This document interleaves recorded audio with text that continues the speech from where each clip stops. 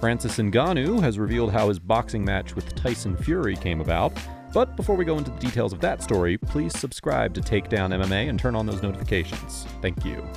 Just a few weeks ago, Francis Ngannou was pretty confused with the back and forth between Jon Jones and Tyson Fury. But despite the UFC's attempt to potentially hijack his big fight, the Cameroonian knew good things were bound to happen to him. And by good things, we mean a multi-million-dollar boxing match against Tyson Fury. According to Ngannou, the negotiations happened pretty quickly.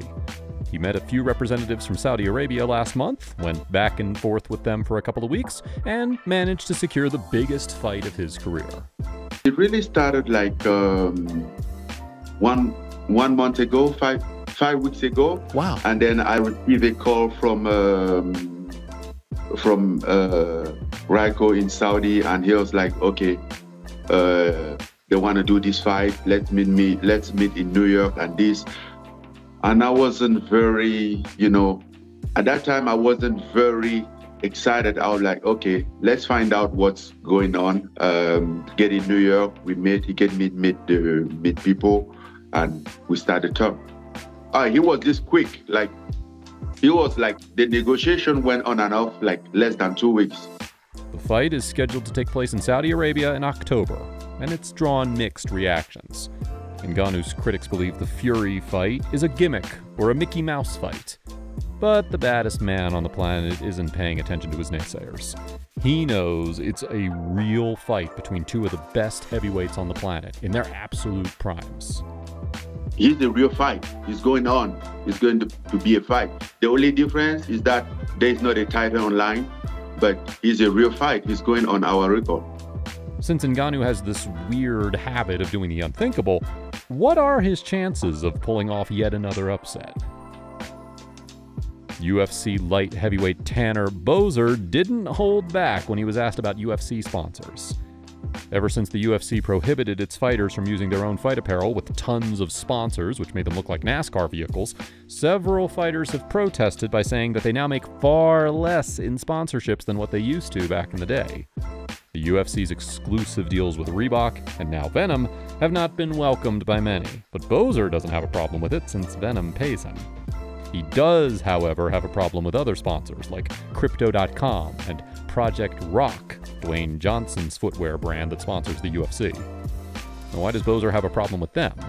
I guess for sponsors, I have Venom, who actually gives me money, and not every face company that puts their logo all over my shit that I don't get a single penny from, like Crypto.com and all those other ones, can go eat a fucking dick, and the Rock shoes can go themselves too.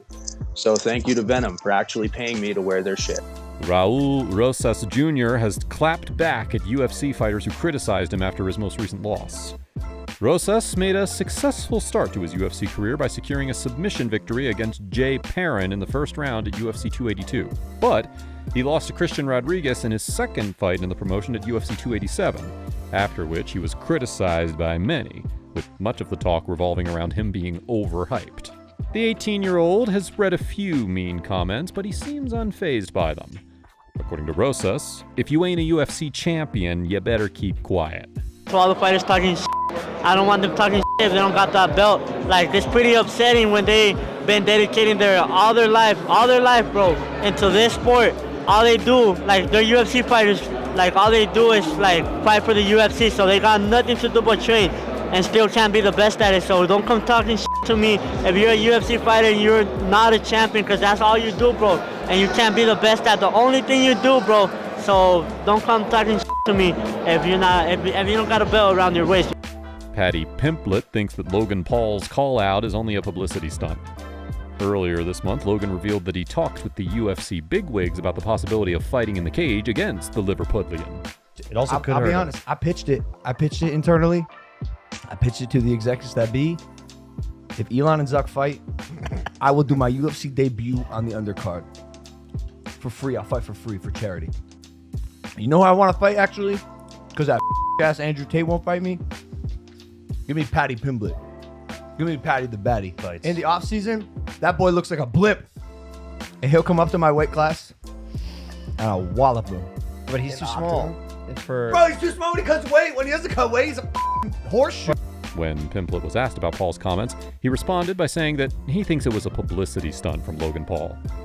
Yet, it goes on to prove that he is a big draw in MMA. I sort of said he said he'd fight for free as well.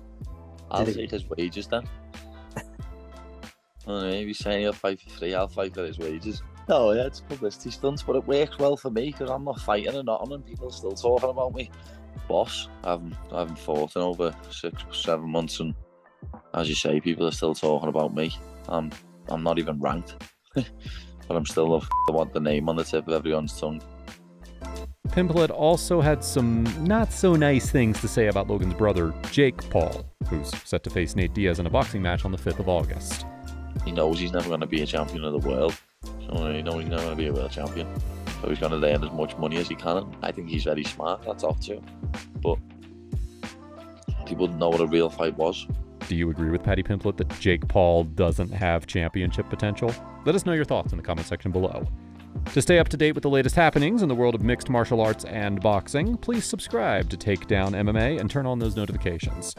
Thank you for your continued love and support, and we'll see you in the next one.